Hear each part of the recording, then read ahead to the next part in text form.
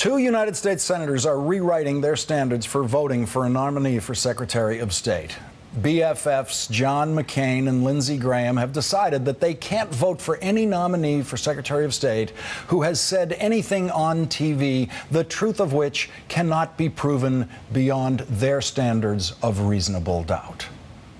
The shorter way of explaining their new standard is they can't vote for anyone named Susan Rice. Susan Rice appears to be the frontrunner now for Secretary of State. You told CBS last night that you will do everything to stop her confirmation. Why?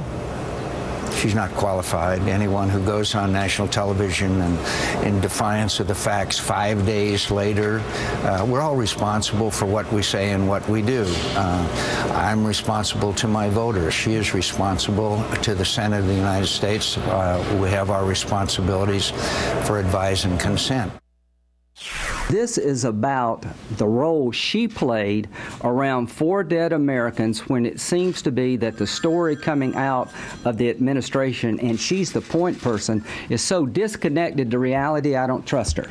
And the reason I don't trust her is because I think she knew better, and if she didn't know better, she shouldn't be the voice of America. I don't think she deserves to be promoted. There are a lot of qualified people in this country the president could pick, but I am dead set on making sure we don't promote anybody that was an essential player in the Benghazi debacle.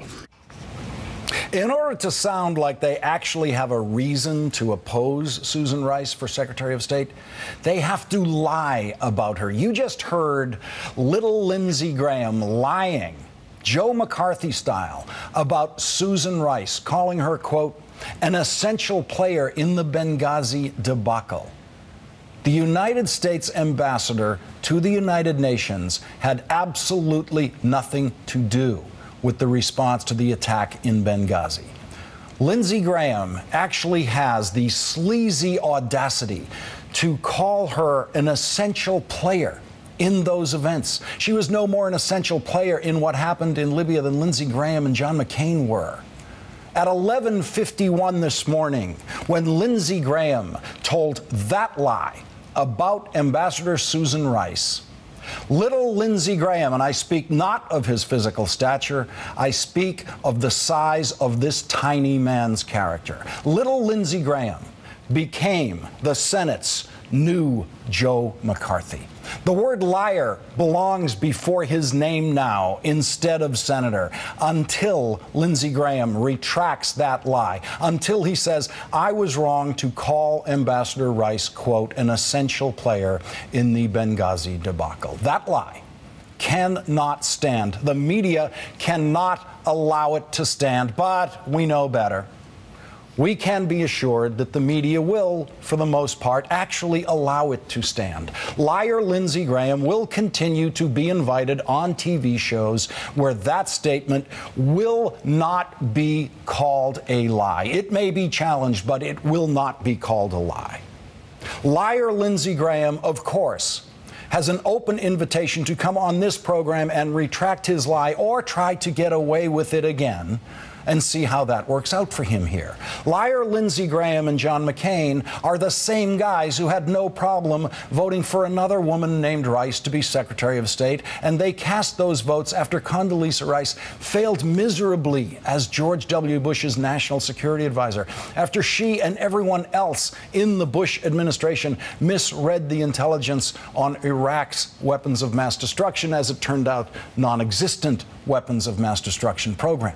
They had no problem voting for her after she went on national television and raised the specter of a mushroom cloud, her words, mushroom cloud, over the United States of America from an attack launched by Iraq. No more demented thing has ever been publicly said by a national security advisor, save for every word ever spoken by Henry Kissinger about Vietnam.